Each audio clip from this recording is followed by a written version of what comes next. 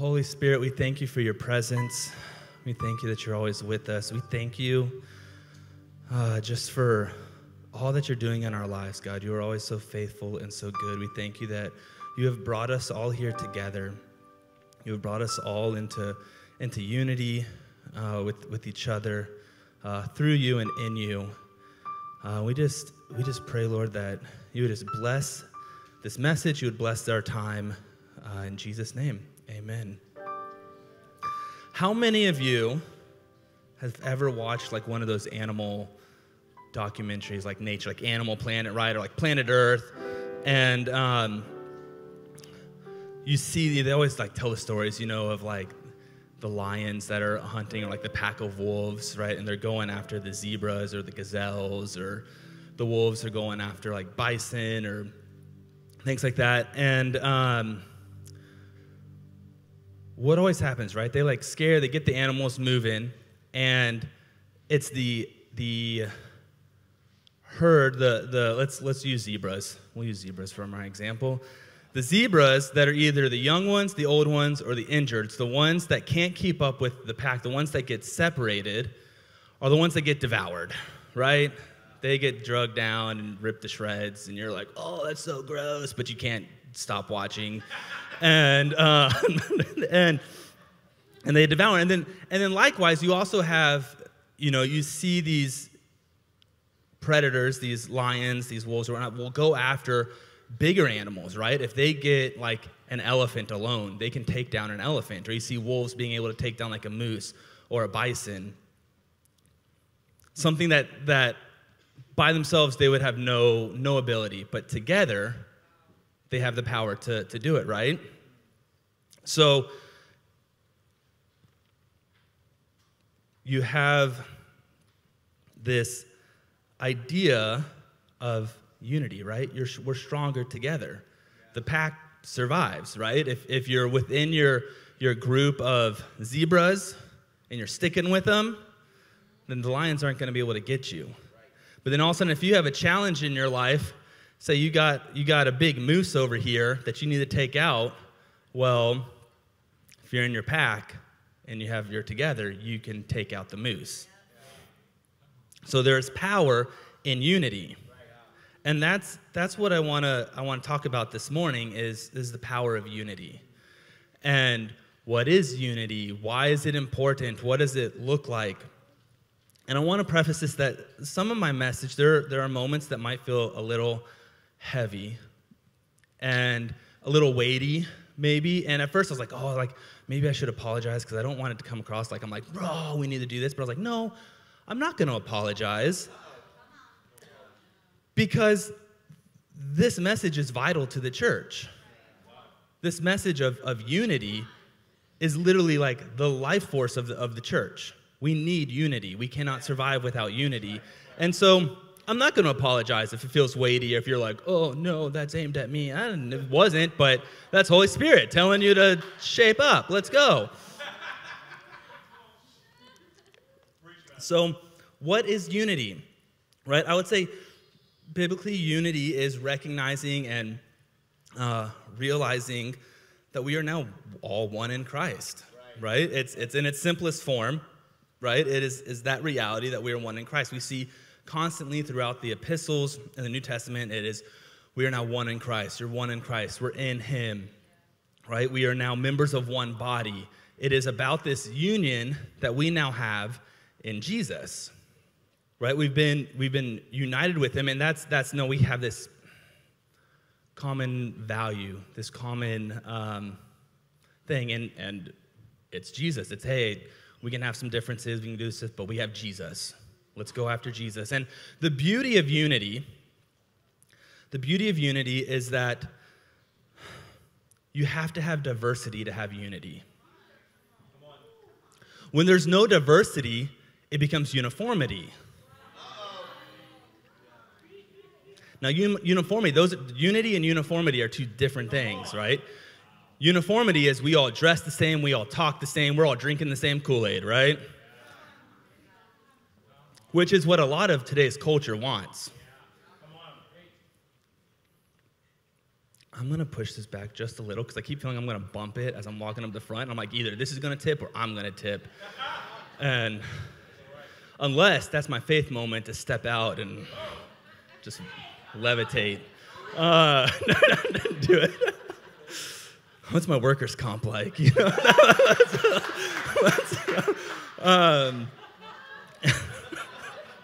Unity requires diversity because unity allows me to come in and say, hey, you know what? I might not have the same political ideologies as you. I might have some different theological beliefs. I might like a different sports team. I'm not a vegan.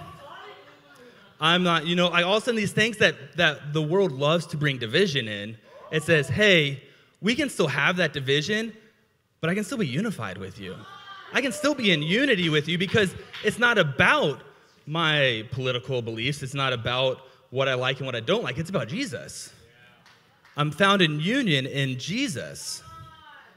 So diversity is beautiful and it's needed and it's required.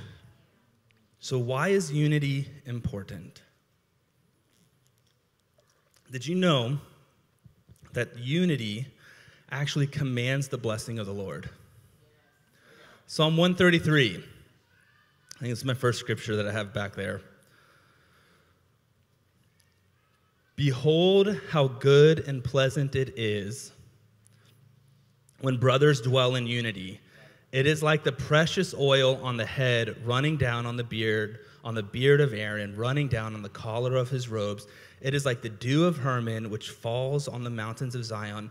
For there, the there it's referring to isn't the Mount Hermon. The there is in unity. For there, the Lord has commanded the blessing, life forevermore. God's blessing rests on unity. Where there's unity, there's life. Right? It's why a house divided can't stand. There's life. Where there's unity, there is abundance. Where there's unity, there is prosperity. Where there's unity, there's peace, love, and joy. He came to bring life and life more abundant. God is attracted to unity. And we see this. We'll start in Genesis 11, which I have that's the next scripture, right? So, at one time, all the people of the world spoke the same language and used the same words. And as the people migrated to the east, they found a plain in the land of Babylonia and settled there. And they began saying to each other, let's make bricks and harden them with fire. In this region, bricks were used instead of stone, and tar was used for mortar. And then they said, come, let's build a great city for ourselves with a tower that reaches into the sky. This will make us famous and keep us from being scattered all over the world. But the Lord came down to look at the city and the tower the people were building. Look, he said, the people are united, and they all speak the same language. After this, nothing they set out to do will be impossible for them. Come, let's go down and confuse the people with different languages. They won't be able to understand each other. And in that way, the Lord scattered them all over the world, and they stopped building the city. That's why the city was called Babel, because that is where the Lord confused the people with different languages. And in this way, he scattered them all over the world. So the Lord was attracted to their unity. He said, they have all gathered together. They're united in a common purpose and goal, but their hearts and their unity, he didn't like. He says their heart's off. They're trying to obtain and become like me. They're trying to build a tower into the heavens. They're trying to show off their ego. It's not directed at me. It's directed at them. I have to bring in disunity. I'm going to confuse, change the language, confuse them, and they spread out their certain ways. But it was the unity that attracted him. We then go to Acts chapter 2. When the day of Pentecost had fully come, they were all with one accord in one place. And suddenly from heaven there came a sound like the rush of a violent wind, and it filled the entire house where they were sitting. Divided tongues as of fire appeared above them, and a tongue rested on each of them. And all of them were filled with the Holy Spirit and began speaking in other languages as the Spirit gave them ability. They were united, right? They were all packed into one Honda Accord. I had to add in the Accord joke. I couldn't not. How 120 of them all fit into that little vehicle, I don't know. That's a sign, wonder, and miracle for the Lord to reveal to us one day. No, they're all in this room, right? And we know 120. There's most likely was more because they didn't always count the women and the children, and so there's a lot going on in this room. And they were all unified in their purpose, in their vision, we're coming after God, right? Jesus told them, hey, pray, the Holy Spirit's coming. Pray and wait. And so they're like, okay, God, that's what we're going to do. We're going to pray and wait. And they're unified, and the Lord says, I like unity. I like this. And so he comes, and what happens, isn't it so interesting? It parallels the Tower of Babel. He comes, and he gives them different languages. Except this time it didn't cause disunity. It actually brought more unity because all of a sudden, if you continue reading, all the people that are out and about, they hear their language speaking. There's like 12 different languages that are being spoken, and they're all like, oh, that's my language.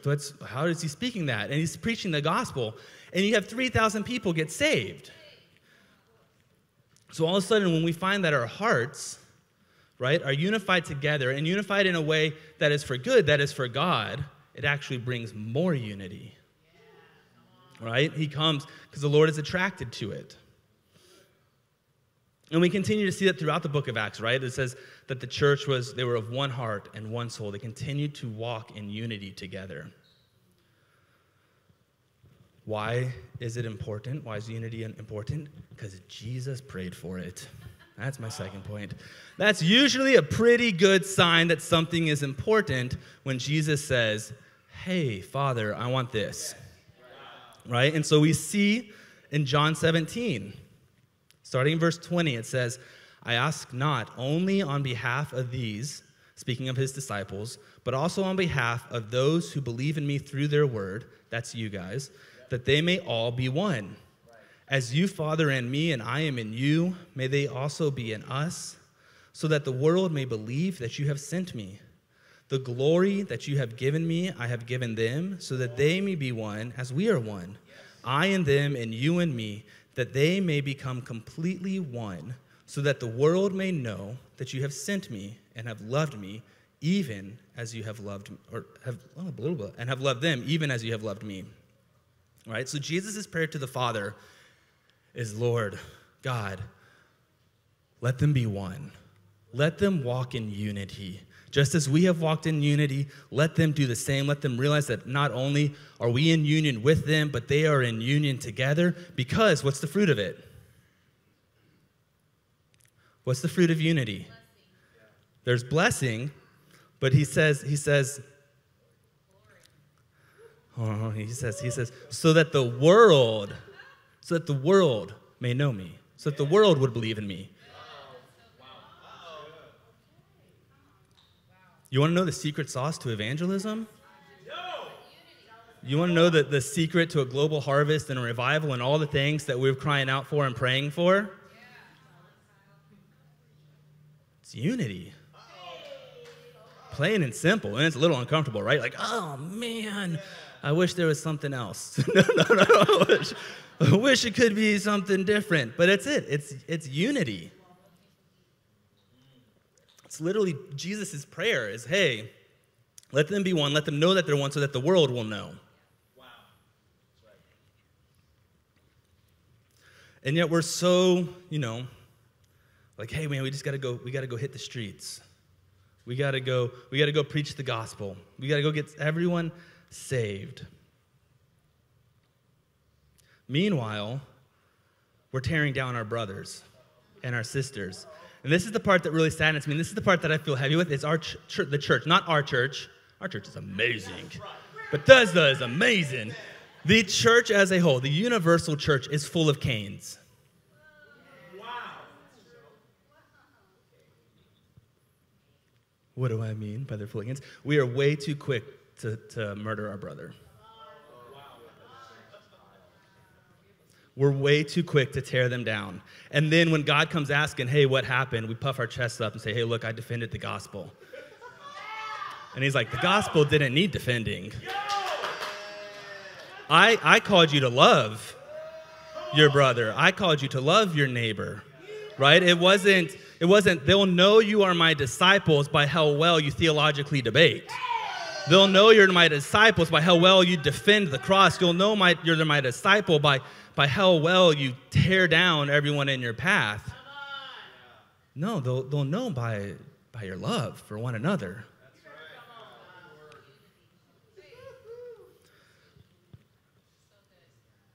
My heart burns for this city to know Jesus. And it's not going to happen unless we're united. I mean, how many times, I can't tell you how many times you always hear comments of people saying like, oh yeah, Jesus I love, but it's people, his followers, right? I don't like them, right? Or it's just always, they look at us and they see us ripping each other apart and say, why would I want to be a part of that? Why would I want to subject myself to that when I can go over here, and even though it's of the world, they're still united. It might be for a wrong cause. It might be for something that we are absolutely, that is not kingdom value. We don't agree with that, but they're like, what? But I found love, and I found love. I found acceptance. I found something that I thought I was looking for. I don't want to be torn to shreds if I enter into that place.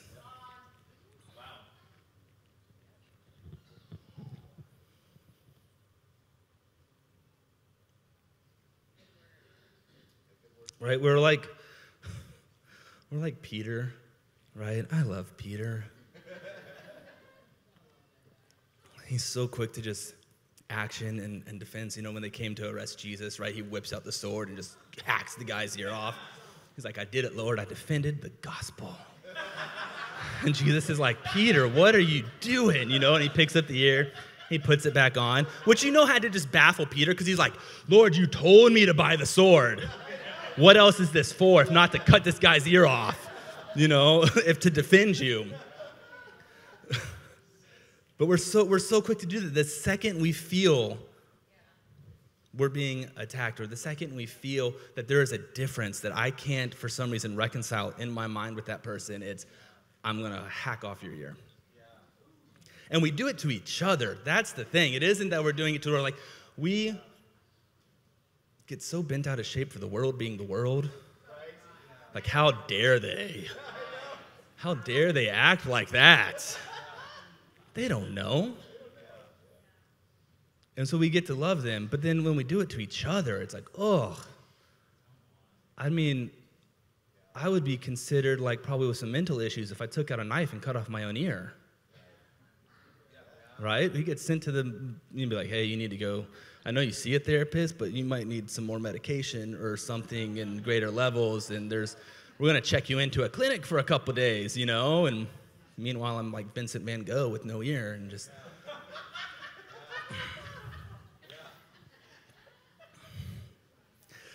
We'll continue. Let's go to 1 Corinthians 12, starting in verse 12. Right, for just as the body is one and has many members, and all the members of the body, though many are one body, so it is with Christ. For in the one Spirit we were all baptized into one body, Jews or Greeks, slaves or free, and we were all made to drink of the Spirit. Indeed, the body does not consist of one member, but of many. For if the foot were to say, because I am not a hand, I do not belong to the body, that would not make it any less part of the body. And if the ear were to say, because I am not an eye, I do not belong to the body, that would not make it any less a part of the body. And if the whole body were an eye, where would the hearing be? And if the whole body were hearing, what would the sense of smell be? But as it is, God arranged the members in the body, each one of them as he chose. And if all were a single member, where would the body be? As it is, there are many members, yet one body. The eye cannot say to the hand, I have no need of you, nor again the head to the feet, I have no need of you. On the contrary, the members of the body that seem to be weaker are indispensable. Wow. And those members of the body that we think less honorable, we clothe with greater honor.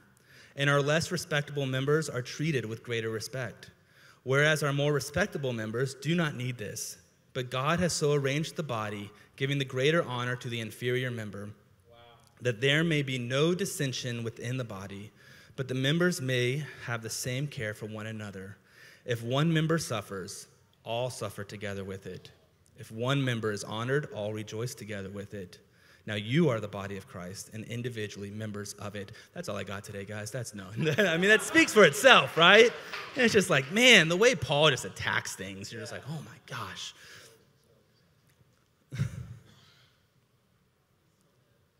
Unity causes us to honor each other. And life flows through unity. So good. Right? I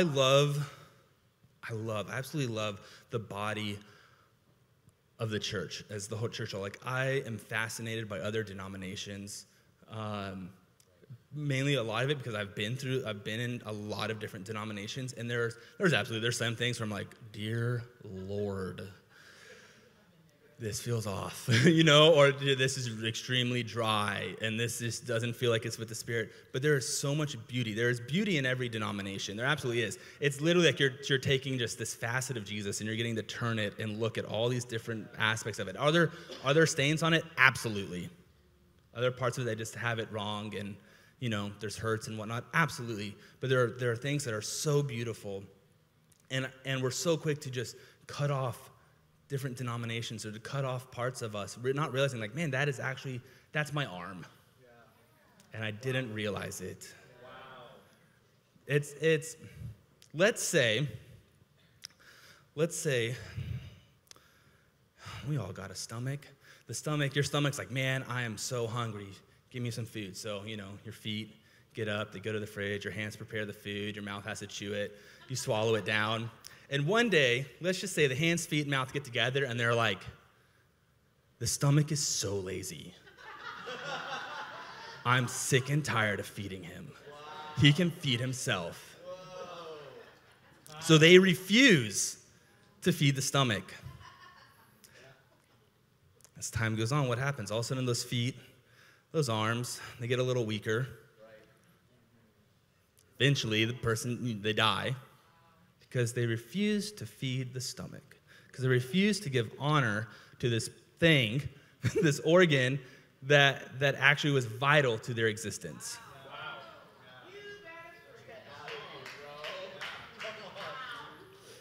Sometimes we think we can look at something and say, that's not right, that's lazy, we don't need that anymore, let's get rid of that. And then all of a sudden you realize, why are we not thriving? Why is there no life? What is happening right now? Come on, man. Let's go. So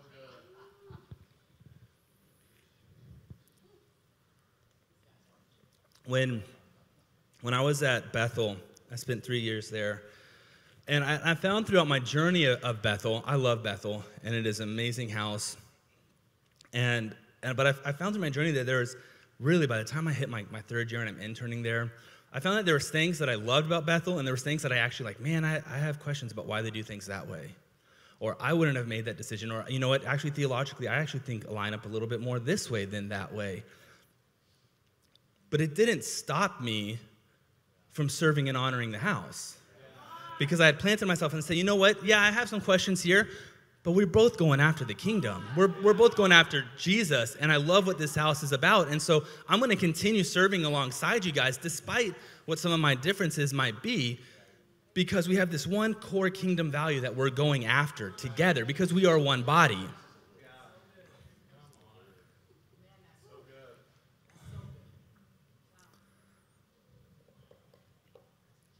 Well then, Kyle, what does unity look like? How do I walk in it? I don't know. It's a mystery for Holy Spirit. No. I stopped my studying right there. Let's go to Ephesians 4. Ephesians 4, starting in verse 1, says, I, therefore, the prisoner in the Lord, this is Paul speaking, beg you to walk in a manner worthy of the calling to which you have been called, with all humility and gentleness, with patience, bearing with one another in love, making every effort to maintain the unity of the Spirit in the bond of peace. There is one body, one Spirit, just as you were called to the one hope of your calling, one Lord, one faith, one baptism, one God, and Father of all, who is above all things and through all and in all. Let's go to the Phillips translation. I really love the Phillips translation on this. It says, as God's prisoner, then I beg you to live lives worthy of your high calling, Accept life with humility and patience, making allowances for each other because you love each other. Make it your aim to be at one in the Spirit, and you will inevitably be at peace with one another. You all belong to one body, of which there is one Spirit, just as you all experienced one calling to one hope. There is one Lord, one faith, one baptism, one God, one Father of us all, who is one over all, the one working through all, and the one living in all. Wow. What I love about this, what Paul says, is that phrase where he says, make sure to make every effort to maintain the spirit of unity, right? Make every effort to maintain this unity of the Spirit. Now, he's not saying, hey, I need you to create unity. Come on. Yeah. We can't do that.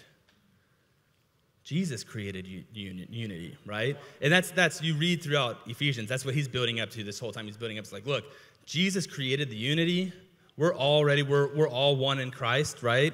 We're in union together. We're one members of one body. So now your job isn't to create unity, but maintain it. Right. Recognize that it's already there. And now protect it. Wow. Protect that unity. Right, I'm gonna go rapid fire through some verses here. Colossians 3:13 and 14 says, bear with one another, and if anyone has a complaint against another, forgive each other. Just as the Lord has forgiven you, so you must also forgive. Above all, clothe yourselves with love, which binds everything together in perfect harmony. 1 Peter 3:8, finally, all of you have unity of spirit, sympathy, love for one another, a tender heart, and a humble mind. Philippians 2:2, make my joy complete. And it's just funny, you read it in context. He's like, listen, help me. I want to be joyful. So make my joy complete by be of the same mind, having the same love, being in full accord and of one mind. 1 Corinthians 1:10, now I appeal to you, brothers and sisters, by the name of our Lord Jesus Christ, that all of you be in agreement, and that there be no divisions among you, but that you may be knit together in the same mind and the same purpose. You see, constantly throughout the epistles, throughout the letters in the Bible, it's this plea to guys, stay together in unity. Don't allow these divisions, these things to come in and pull you guys apart. There's, I think it's Philippians 4. I don't have this scripture, but I think it's Philippians 4 where Paul says, like, whatever is noble, whatever is pure, whatever is kind of like think on these things. And at the beginning of it, he actually refers to these two people that are fighting. And he says, hey, you two, you've been having this disagreement. You know, you need to work things out. And it lays out, how do you resolve this disagreement? Well, how do I resolve, you know, if I'm dealing with strife with Anthony all the time? Oh, my gosh. I need to think of whatever is noble, whatever is pure, whatever is kind, whatever is gentle, of Anthony. And I got to train myself to be like, okay, that's what I'm going to focus on with Anthony right now. That's what I'm going to look for, right? I'm going to look for what's kind of, and it makes it a whole lot easier then to be like, you know what? Yeah, I love Anthony. We're in union together here. We're going after the same thing. What was I thinking, you know, creating this huge argument over something so minuscule? I have two boys, Nolan and Caleb. Nolan is just turned 8 a couple weeks ago, and Caleb is about to turn 6 in like a little over a month. And dear Lord Jesus, it is chaos in our house so much. I left this morning, guys, and I mean, our couch is ripped apart, and there's like just towers of stuff everywhere. And you wake up to hearing just like whining, crying, like, that's my cushion. I'm using that. No, I need that. And it's just fighting, and I'm like, oh my gosh, I'm about to throw out the couch. I'm going to throw out the whole couch. I'm just like, ah. I'm actually, you know, I'm going to use two things here. Sometimes I feel like throughout history, we see these beautiful moves of God, and I feel there's been times where the Lord has actually laid down a gift for us. And he said, hey, check this out. And we're like, this is amazing. And we're loving it. And next thing you know, we start fighting over it. And we start being divisive. And we start disagreeing it. And he's like, I'm going to take that back up. What happens with so many moves of God, so many revivals that we talk about? They end. Why do they end? Because there's disagreements and there's disunity. He's like, I gave you this beautiful gift. Go. And it always starts with like, yes, we're all after the same thing. And you see this beautiful move of God happening. And then disunity starts. there starts being breaks. And he's like, well, I'm gonna have to end that. We're gonna cut that off. Right? So when my boys, when they're fighting, sometimes I just want to take the couch and be like, it's gone, or whatever toy, whatever it is. But I get to, as a father, right, I get to help them navigate conflict. And I get to help them navigate this tension or this disunity, because most of the times, man, they play amazing together. They're great. But there's these moments where it's like, that's mine. And the challenge of unity is that sometimes you might absolutely be 100% right. 100% right. But are you willing to say, I'm going to value the relationship over being right in this instance? Right? There's moments, it brings me so much joy when I see my kid, when I'll see like Nolan or Caleb, let's say it's Nolan, and I'll see Nolan, Caleb's took something of his, and Nolan's upset about it. And when Nolan says, it's okay, he can have it. He can play with it for right now. He hits this moment where he just realizes, I'm 100% right. I am justified. I have all the scripture backing me that is my Lego. Okay? All of heaven armies are at my dispense, ready to get my Lego back. And he says, you know what? He can play with the Lego right now. And then Caleb's so happy he gets to do it. And Caleb's a little ADHD. He'll be like 5 minutes. He's like, all right, I'm done, here. And all of that. We had this whole argument over that. But it brings me so much joy to see Nolan say, hey, you know what? I'm going to choose the relationship over being right. And it goes vice versa when Caleb does it. And I always celebrate it with him. I'm like, God, thank you. You made such a good choice. And, you hype him up. And because there's this fight for unity, I don't have to be right all the time. I mean, I am. But I don't have to be, okay? I don't have to let you know that I'm right all the time.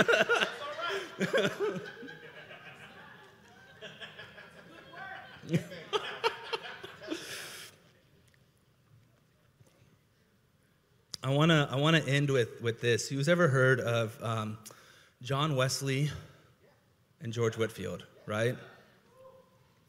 Amazing preachers of the gospel, part of the Great Awakenings. John Wesley, we have the whole Methodist denomination from. And John Wesley and George Whitefield were actually, they went to Oxford together. They were friends growing up in the ministry, and slowly over time, their theological beliefs started to differ. John Wesley was very more in like the Arminianism camp, right, free will, and George Whitefield was Calvinist, like we're predestined. And so they had these tensions. And there was this letter. If someone wants to hear this story too, Tisha actually posted it on her Instagram of Bill actually sharing this. But there's this letter that John Wesley wrote George Whitefield, and in it he says, make sure I get it right. We loved more when we knew less. We loved more when we knew less. It was so much easier for them to find unity when they had less of their like theological or political or whatever things, whatever would cause disagreement. It was easier for us to love. Now, it doesn't mean that they stopped loving each other, right? They found ways to say, hey, unity is vital. Unity is valuable to the Father. There's a cost to it, and so I need to be able to lay down my right to be right? I need to be able to lay that down because the thing that Jesus required isn't that I'm right, it's that I would love, right? It's that I would be in union with my brethren. And so they would work at this. And the beautiful thing is, so there were, right, it raises the question of, am I willing to lay down my values to go after what he values? Yeah, that's good. Right? Sometimes it's just, man, like I'm justified in this, but the Lord's not on that. He's on union right now. And am I willing to say, okay, I'm going to walk in unity, and I'm going to fight for peace and maintain harmony between me and my brother instead of creating strife? Yeah, that's good. There was a follower of John Wesley who, again, right, there's strife between these two camps. They don't always get along. And he goes to Wesley and he says, hey, we're not going to see George Whitefield in heaven, are we? Oh, I don't know. Was he predestined? No. And John Wesley's reply, this is where you capture his heart for unity. He says, I fear not, for he will be far too closer to the throne, and we will be so far back that we will not be able to see him in the light of the God's glory. Even in the disagreements, he is able to say, I still honor what this man has done for the gospel. He is still my brother. He is still my friend. What he has done, he will be so much closer to the throne than I. And when George Whitefield passed, John Wesley did his memorial services. Wow. Right? It's like taking the person that you've disagreed the most with, and you're like, I'm going to honor this person in their death. Right? It's something that I've seen Bill Johnson do so well.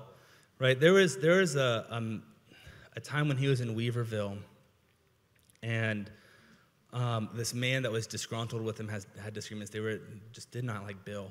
Literally interrupts the message, comes storming down the front, yelling, screaming at Bill. And Bill invites him up, sits him down. He goes backstage, and he comes back with a bowl of water and a towel and washed his feet. And just saying, I'm so sorry. I'm so sorry that what I've said hurt you. I'm so sorry. And just apologized and just loved on the man. Bill chose, hey, most likely Bill was right?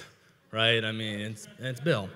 And he's like the most gentle, loving man, grandpa you'll ever find.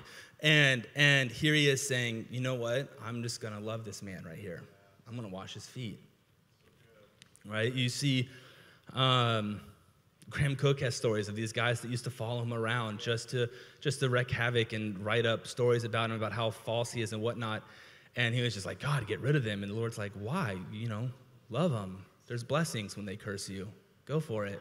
And so he started getting excited. He started like saving seats for them and starts, being like meeting them and thanking them for coming to his conferences and stuff. There's this call as we are one body to truly be one body. Wow. And so much of the world today, it's all about how we can divide. I mean, you take just a dollop of the political world, and it's just division. That's all it is. Whose camp are you in? It's us versus them. Us versus them, us versus them, us versus them. Everywhere you look, every aspect of culture is us versus them. And Jesus is like, man, it's just us. Right? Can we just learn to love each other? Can we learn to be in unity? Because unity is what's actually going to attract the world to us.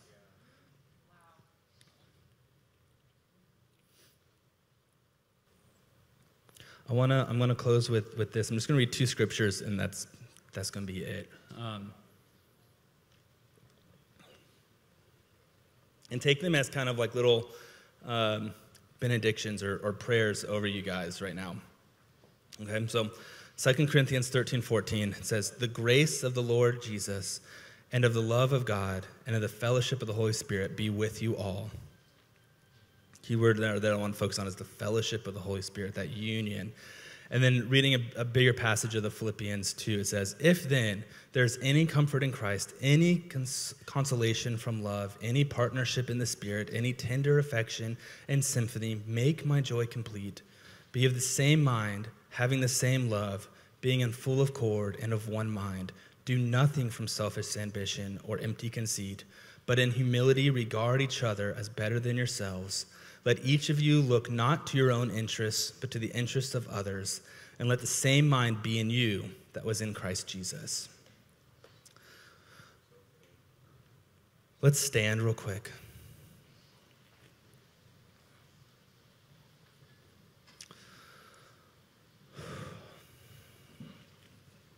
I'm just going to pray, bless you guys, and then we'll be on our way. Holy Spirit, we thank you for your presence. We thank you that together with you we've been brought into the unity of the Spirit. We thank you that we are members of one body.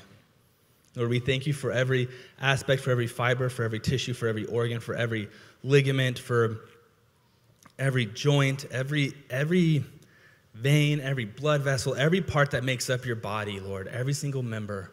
We thank you and we honor them, Lord. And would you grant us the grace of unity? Would you grant us the ability to value relationship over the need to be right?